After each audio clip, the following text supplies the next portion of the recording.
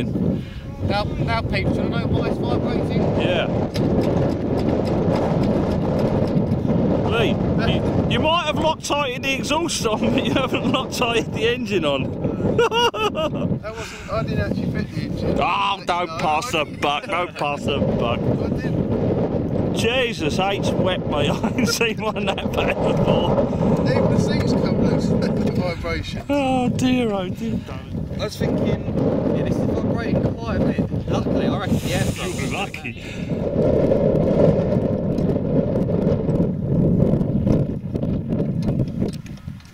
I haven't had a good day, have I? So the top two standoff bolts have come out the bulkhead. No, the bottom two.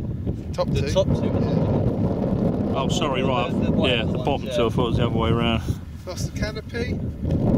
See? Anything for YouTubers when they ridicule you in the comments box? Well, what was that? Wasn't me.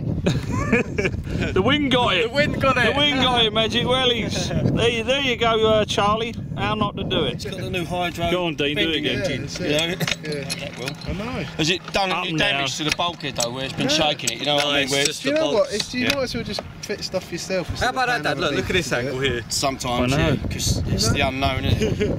It's like you know, with Mustang, you can Yeah. we can make that so strong Yeah. in your own way that you want to do it, rather than someone else's sort of building standards, you know. What you got to say for the YouTubers who are going to ridicule you? Don't pay someone else to fit your engine. Do it yourself. Oh, That's true. that's liable.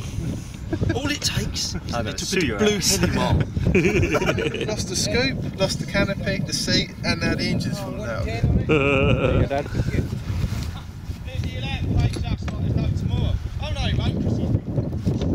Fred, look. Look at that there, see it? See the bolt? Oh my lord, look at that. That's literally 2 or 3 turns Yeah. to coming out. You lucky buggers. Look, one of these bolts that came out in here,